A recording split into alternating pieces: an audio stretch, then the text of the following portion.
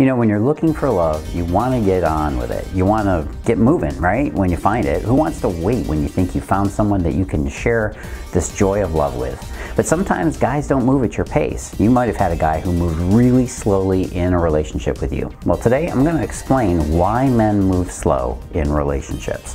Hey, it's Carlos Cavallo from datingfire.com and datingadviceguru.com. Welcome back to the dating and relationship secrets you need to know. Well, love seems to want to move really fast. In fact, it's hard to put on the brakes once you get going, right? But if you've ever found yourself in a relationship where you're going quicker than he is, you know, you're moving fast, he's moving slow, chances are you're just thinking this guy is moving too damn slow. First of all, a lot of guys use this for an excuse.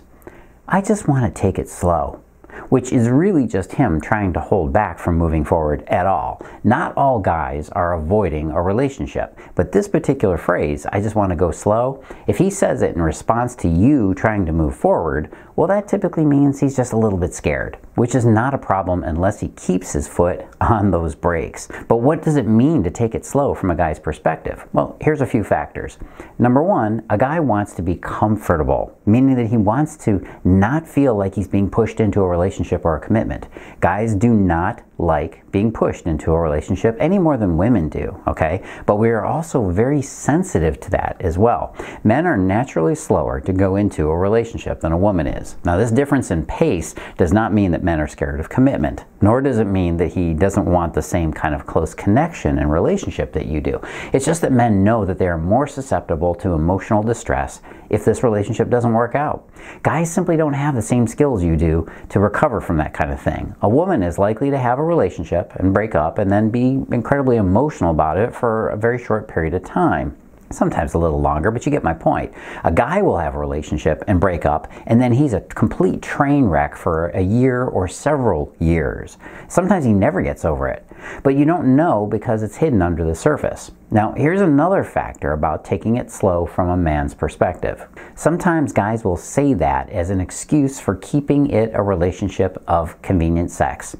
He just wants to have a good, weekend buddy. There's an old saying that sex is a choice for a woman, but for a man, it's not only a game, but a lot of work, just so that he can get what it is he needs. So you have to realize that when a guy says he wants to go slow, he really does want to pace himself so that he doesn't sabotage the relationship. So now let's get into the specific reasons for a guy taking it slow. Taking it slow, reason number one, taking it slow gives him more time to build connection. Now, specifically, a connection that doesn't freak him out. The truth of the matter is that when a guy gets sex too quickly, which means before he's had at least 3 to 6 dates with you, yes, at least 3 to 6 dates, that can freak him out if he gets it too soon. He won't know necessarily what is freaking him out, but he does know that if he sleeps with a girl too fast, he just won't be able to form the right kind of bond with her. It sends an invisible signal to his nervous system telling him that this isn't quite right. This is one of the reasons that women know to keep things slow in the early stages of a relationship. At least they used to know this. Unfortunately, these days, everybody's programmed to jump in bed as soon as they possibly can because that's what they do in movies and on shows on TV. Well, women are taught to have sex like men do, or at least how we seem to want to. But the truth is that while a man tries to get sex quickly and early, it's actually a test. A man has a biological need that puts him into a horn dog state when he finds an attractive woman. But that doesn't mean you have to succumb to that or even give in to his pressure. The truth is that if you don't give in, you're more likely to create an attraction bond with him that will last. Now, unfortunately, most women perceive that a guy will just leave her if she doesn't immediately jump in bed with him. And let me tell you this, nothing could be further from the truth. Do you know how to make a connection with a guy? Did you know that a guy wants to know that he is compatible with you before he makes a commitment? After all, you probably want to make sure he's compatible with you too. Well, I've got a great quiz that you can take, and you can find out if you two are actually compatible. Go take it now. datingfire.com/compatible. It's datingfire.com/compatible. All right, next reason that he takes things slow is that he knows you got to get things in the right order. Now, this might seem like an extension of the last reason I just gave you about going slow with sexual intimacy, and it is in a way. You see, we are programmed to progress in a relationship in a certain order. For example, the first step is to meet and flirt. There's actually a huge amount of things going on in this one step alone. There's eye contact, body language, there's flirting, there's enticement, there's seduction, you name it. And all of these activities are like a combination lock to love. If you put one thing ahead of the other, the lock doesn't open. One of the first things you have to establish is attraction. Right after that comes trust and some level of connection. And then further on down the road is sexual intimacy. After that comes a deeper form of emotional vulnerability. That creates the long-term romance. All of these things in the right order create a relationship that will stand the test of time. But if you skip or rush to do things that are a little bit more appropriate for a mature relationship that's further down the road, before you have the proper foundation, this is going to cause confusion, hesitation, and even distrust on the guy's part. So be careful about how fast you move forward. Take your time at each stage so that you don't miss anything, and you're also paying attention to your own needs along the way. Look, I know it's hard for me to tell you that there's no rush when you probably feel like some other slut is coming along to steal him based on simply giving him quick and easy access to her bedroom. But the truth is that women who do that inevitably lose a man's trust. Take your time, do it right, and you can keep him right from the start for as long as you want. After all, you only need to do this right one time, right? So take your time and be patient. Why is he taking it slow? Reason number 3, he wants to build friendship. Yes, even guys realize that friendship is incredibly important for a long-term relationship. Taking it slow allows him to figure out whether or not you two could really be good friends. Sometimes women overlook the friendship part, even though they talk good trash about needing friends up front, right? Men know that women often morph and change their presentation of themselves to meet a man's expectations. So a man wants to know he's seeing the real you. That's going to take some time to check you out and see if you're the real deal.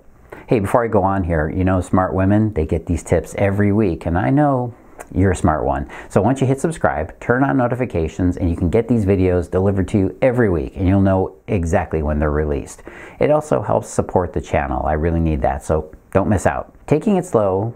Reason number 4 for him is that men need time in title. Time in title. Back when I was working in corporate America, there is this term called time in title. What that simply meant was how long you were sitting in a job. You might have even heard this term, pay your dues. What that means is that we all expect someone to not get promoted before they should, right? You want them to pay their dues. They should actually have to do the work to get the recognition, right? We don't want anybody to get recognition before they should. It feels wrong to us. Nobody likes it when the new person shows up and steals the show, gets promoted past you. Some upstart or smarty pants comes in and jumps to the head of the line. I mean, that's it, right? No one likes it when somebody cuts in line ahead of us. Well, guys need time to feel trust in a relationship. Men develop a connection with you simply by the amount of time they spend. Okay, we do this with other guys, and the same thing is true with relationships with women. We will feel more connected to you if we've had time, sufficient time, to spend with you, not doing a whole lot of anything. Guys can sit on the porch, not talking to each other, just sitting there with each other, and that builds a strong relationship between them. What we like more than anything is just to be present with each other. But to a woman, this feels kind of cold and distant. So this secret should open your eyes a little bit. The more time you can spend with a guy doing, well, sometimes almost nothing, the better. This doesn't let him off the hook for romantic dates or taking you out to do things. But when it comes right down to it, women want the activities with their man, and for him to show, what he needs to show is his desire for her. A guy just wants to know if he can still hang out with you and feel comfortable with you without any kind of interaction. Next reason for taking it slow, number 5, is remember that taking it slow helps you figure out whether you're actually developing real feelings for him or you're just infatuated and horny. Yeah, that's it. I mean, after all, there's a huge difference between liking somebody and feeling intense sexual attraction. There are deep feelings and emotions here, and then there's also the real biological need that we feel as humans to make, you know, little humans. I think they call them babies. Human relationships start out intense and very physical. Then they evolve into a mellower, trusting space where you can see yourself spending the rest of your life with a person. Just remember that taking it slow is a good strategy for figuring out your true feelings, and it helps you too, okay? Next reason for taking it slow, going too fast means you might miss red flags. Now, I'm sure you had a relationship where you looked back on it and you realized, yeah, that was a huge mistake. I wasn't seeing a bunch of things. My eyes were clouded over with love. We've all done this. If you move too quickly, you could make a mistake. You could miss a signal that would tell you that the relationship is not quite right for you. And then, before you know it, you made a commitment, and rather than leave that commitment, you spend years and years trying to make something work that just won't. And God forbid, sometimes you even get married to this kind of guy. Contrary to popular belief, not every relationship is supposed to be forever, right? Most of your relationships are supposed to end. They are simply a training ground for you to figure out what you really need. And guys do this sort of thing too. Look, there are truths about relationships that modern society has lost. If you want to make a relationship happen, you have got to understand how men think, how we work, and what we do in relationships. There's no other way to do this. And the fact of the matter is that most women don't have a clue anymore. They don't really know how to get a man to move forward faster with her. Now, if you've got a guy who is dragging his heels, who's moving way too slow, who's taking his sweet time moving forward in the relationship, you might be stuck. And the secret to getting him to make that commitment to you and get unstuck is very simple. Flip his obsession switch. Every man has a switch, and it's the secret to getting him to move forward faster. It's kind of like a turbo boost on his desire for you. Go watch my video on the obsession switch, and I'll show you how this works. Go to datingfire.com/obsession. You can find out how the switch works and why it's so important in a relationship. datingfire.com/obsession. Hey, and if you want more of this topic, of course, go on over to datingfire.com if you get a chance, or, well, here's an even better idea. If you're new here, or even if you're not, do the big three right now. Number one, like and subscribe so you can get these videos every week, and YouTube suggests them regularly if you keep watching them. Number two, turn on notifications. Click that little bell icon next to the subscribe button when you get, so you can get notified when I release these things. And depending on whatever you're watching this on, it might be a different button, but you get the idea. Make sure you're subscribed. And if you're already subscribed, please share this. Share this with a friend or somebody you know that could use good information. Believe me, I know you know some women like this, right? And number three, comment below. Did you agree with the tips I gave? Do you want more of this? Do you want a part two? Whatever. I read these comments as much as I can, and I try to respond to them each week. Hey, don't forget to wait just a few more seconds. YouTube's going to pop a couple of recommended videos right here for you to check out next.